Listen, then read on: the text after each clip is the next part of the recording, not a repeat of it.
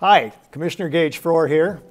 I wanted to give a recap of our November 5th, 2024 Weber County Commission meeting. I have with me this morning Mr. Charlie Ewert from our Planning Commission and Mr. Duncan Olson, the Director of the Golden Spike Event Center. We talked about a couple of things this morning on the consent agenda. One of those was dealing with the interlocal agreements we have with 3 or 4 cities to deal with inspections.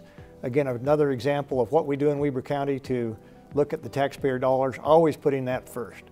Duncan, I'm going to start with you. Duncan had some requests in for approval dealing with what we have out there with the racetrack, which is chariot racing. Duncan, can you give us a little history on, and I know that chariot racing has been a big part of the Golden Spike arena out there, Golden Spike track, for a number of years. Tell us what we're doing right now. So the contract specifically was for this year's race season.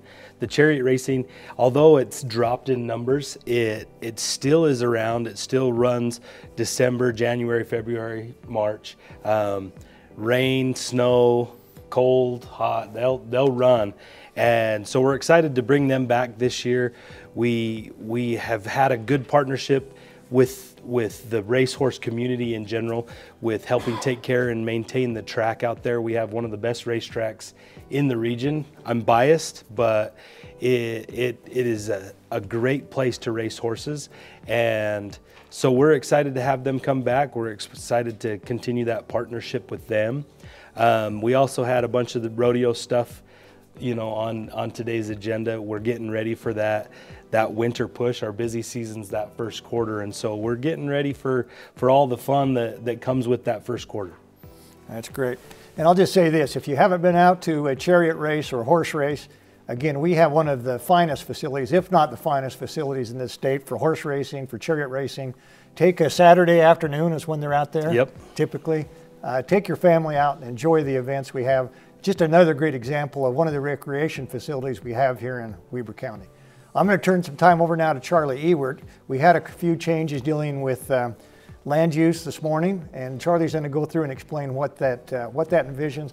Again, it's another example of what we try to do here in Weber County to improve the quality of life for our kids and grandkids, giving them a place to live in Weber County in the future. Charlie, go ahead and tell us what we did. Thank you, Commissioner. So one of the things that we looked at today was a development agreement for the Winston Park subdivision. Winston Park subdivision had a rezone approved back in August with an initial development agreement approved back in August.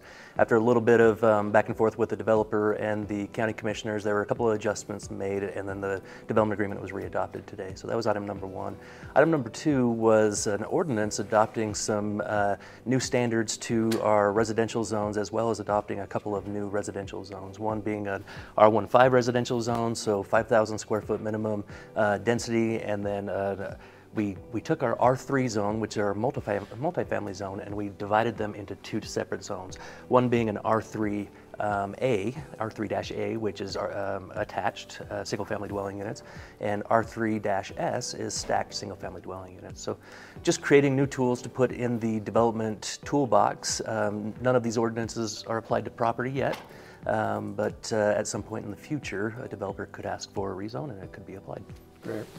Just another great example. We know we have growth that continues to happen in Weber County and across the state. The governor visited us last week and looked at one of our developments. Weber County takes the lead again on making sure that our kids and grandkids have an affordable place to live in the future, and along with what we do with economic development, give those people, give those kids and grandkids a place to work here in the county. So appreciate both Duncan, Charlie being with us this morning, and 2 great examples why we continue to win in Weber County. Thanks, and if you had any questions again, feel free to call any of your commissioners here at Weber County. Have a good day.